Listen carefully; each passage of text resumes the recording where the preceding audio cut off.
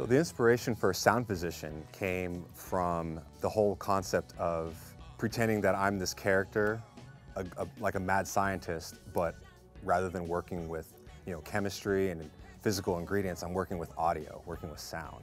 The song itself has this very dance hall type of a groove, which comes from like Jamaica. So it's got that hip hop, definitely a danceable type of a groove, but it also has these very in-depth messages in there at the same time. That was really just the main concept behind the song and really behind the album in its as a whole, was to create danceable grooves so people can get up and party and dance and do their thing, but at the same time, oh wow, did did Salvador just really say that?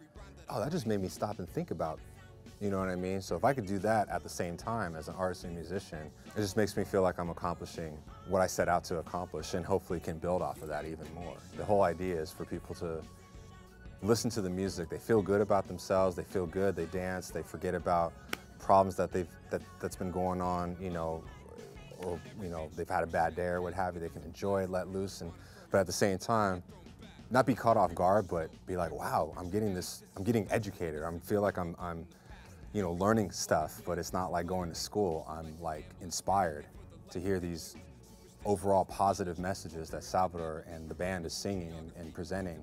At the same time, I'm dancing too. Like, this is really cool, So that's really what I was going for, man, for that song, really. Yeah, just to keep it simple. Just make the people dance, but also make them listen.